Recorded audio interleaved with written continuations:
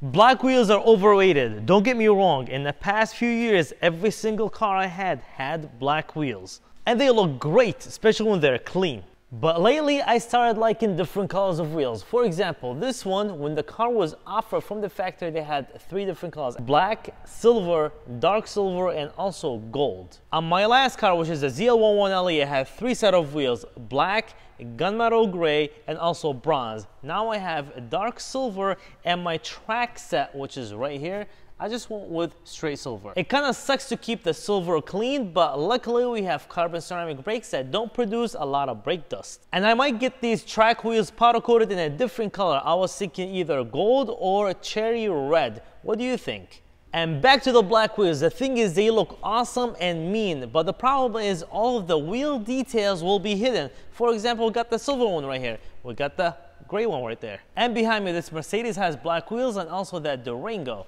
has some black wheels. Again, they look great, but if you take a picture of a car with black wheels, it will be very difficult for you to show the details. But this R8 has got some carbon fiber wheels.